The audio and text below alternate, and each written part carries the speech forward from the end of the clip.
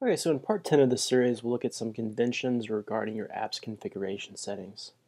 So before we begin, for whatever reason, YouTube deleted the first 7 videos of this series last night, and so I just spent several hours re-uploading them this morning. So they are back up, and it's best to access these videos through the playlists since some of the links are dead now, and I will include the link to the playlist in each of the video's descriptions.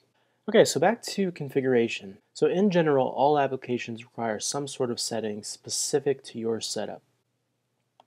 For example, if we look at our app.py file, we define the secret key, location of our database, and we also turn the debug mode on, so we set it to true.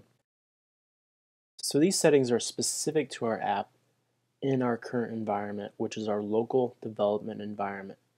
When we deployed our app to Heroku, some of our settings didn't transfer over correctly.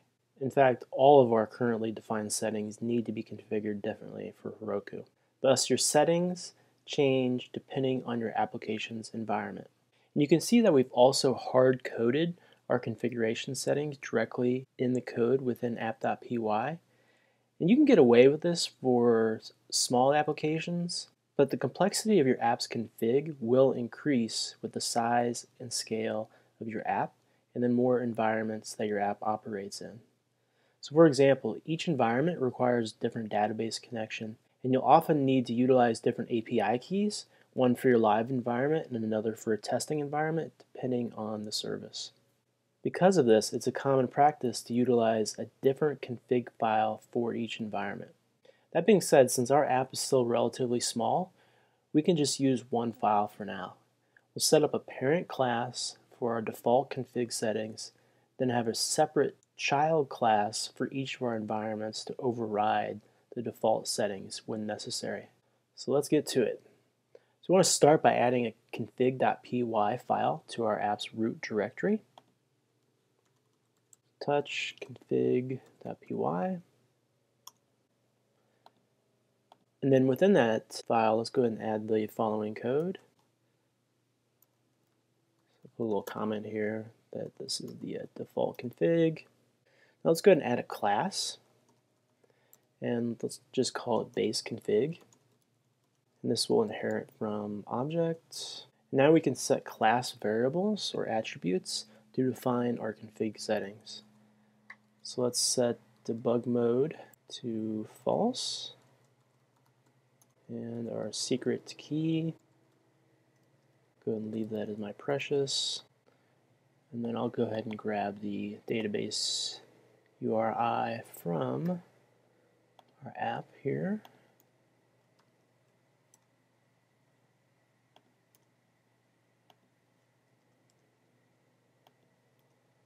So now let's go ahead and update app.py. So I'll go ahead and put a comment here for config. Now we can say app.config from object. We're going to import this in from our config file, and then we're going to grab that class. So config. And make sure that you remove debug equals true down here. Okay, so again, here we are importing our config file into the app using app.config along with the from object method. And then we are referencing the base config class. So when our app is initialized, it's configured with all the class variables from that base config class. So we can test this out. Let's go ahead and open up the shell. So now we can say from app import app. Now we can just print our configuration settings. So print app.config. And these are all our configuration settings for this environment. So you can see debug is set to false. You can see the secret key is my precious. Actually, right now it's my previous. I will change that. And then here's our database URI. So SQLite post.db.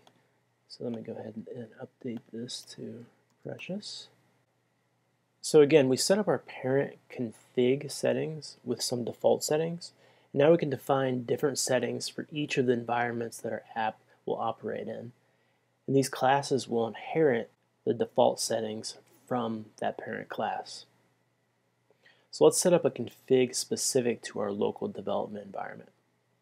And we just need to add a new class to this file. So class, and let's call this development config. This will inherit from our base config. So it's going to inherit all of these class attributes. And then we want to override the debug equals false because we want debug mode equal to true. So we can set debug equals to true. And then I'll go and save that. Looks like probably 2 spaces there. There we go. So again, we are overriding the debug class variable from the parent class, which is set to false, by assigning it down here and setting it to true. So let's go ahead and test this out again. First, let's go back to our app.py and change this to development config. Now if we check our actual settings within the shell, so from app import app, and then we'll go ahead and print the config. You can see here that debug is now equal to true. Secret key is my precious, and then the database URI is the same. So this is exactly what we want. Okay, so now let's go ahead and set up our settings for our production environment, which is our live app on Heroku. So back on config.py, let's create a new class, and we'll call this production config. Again, this will inherit from the base config, and let's set debug equal to false. Okay, so wait a minute. So even though our default config sets debug equal to false, I added it to our production config. And I did that for 2 reasons. So first, I want to be absolutely certain that debug will be false in production. If we screw up somehow with inheritance and accidentally set debug equal to true, then we will expose our server to the outside world, which is obviously not good. The other reason is just for educational purposes. I want to be explicit with everything. Yes, our code is not perfectly dry since we are repeating code, but I want to err on the side of being a little less dry if it allows you to understand what's happening better. So I hope that makes sense. And if you're following along really well, you may have noticed that we have a problem. Since I hard-coded our environment class in app.py, this development config here, how do we set this up so that Flask knows which environment it's in? And the answer to that is we use environment variables. So if you're not familiar with environment variables, I suggest doing a quick Google search. But put simply, they're just key value pairs that reside in the operating environment, which make it easy to pass information into programs such as our Flask app. And in order for Flask to recognize these variables, we need to update how we import the config settings into our app. So we're still going to say app.config from object, but we are going to search our environment for this. And let's go ahead and search for a variable, and let's set this to app_settings. And then we also want to go ahead and import OS as well. Now we need to actually add our local settings to the environment to create the environment variables. And to do that, let's go to our terminal here. Let me exit out of the shell. So we want to run the following command. So export, and then the name of the variable. So it's app_settings. We'll set that equal to config dot, and then the name of the class, which is development config. So now if we confirm the settings from the shell, we should see that debug is true. So let's check that out. So let's go back to IPython, from app import app, and then let's go ahead and print the config. And we can see here that debug is equal to true, which indicates that we are importing the right class for this environment. Okay, stop for a minute and take a breath or two. This can be confusing the first time you do this, so if that's the case for you, I highly recommend stopping the video at this point and then watching it again as many times as necessary. And then when you're ready, we can go ahead and move on. Okay, so we need to do one last thing before we update Heroku. We need to set up an environment variable for our database. Why? Because our local database is different from our production database on Heroku. And this is an easy update. We simply want to update our base config here so that the database URI imports the actual path and name of our database from the environment. And then we need to set that path and name as an environment variable. So do you want to try that on your own? Go ahead and pause the video.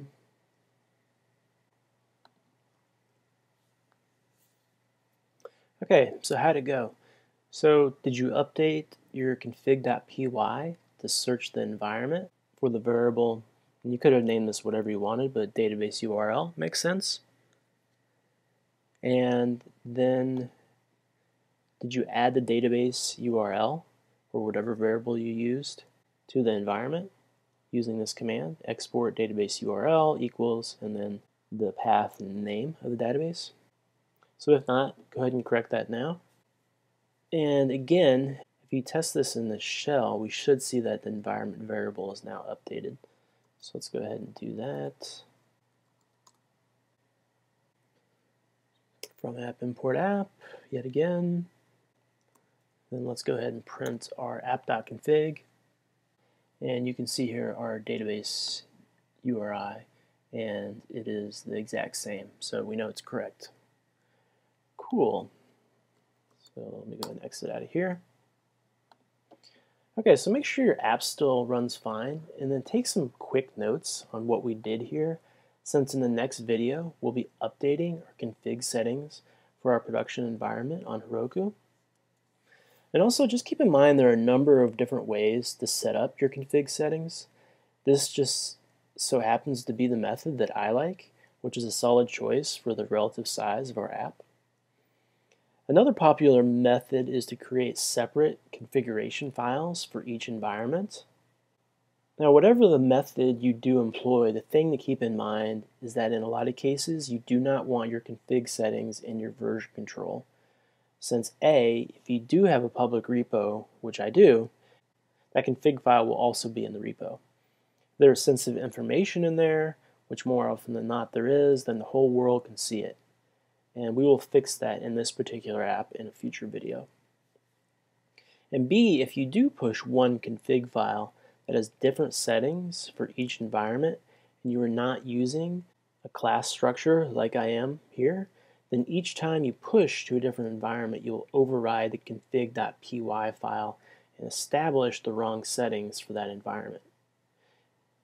In other words, if you have two environments, let's say development and production, and you have one config file for development and one for production, but you name the files the same, such as config.py, then if you do not keep that file out of version control, your development settings will override your production settings each time you push new code to Heroku. If that's how you want to manage your config files, then make sure to add the file name to your .getignore file. So hopefully that didn't confuse you, but if it did, just use this method here that I'm employing with classes, and you don't have to worry about it, for now at least. Anyhow, next time we'll get our config settings set up for Heroku. Thanks again for watching.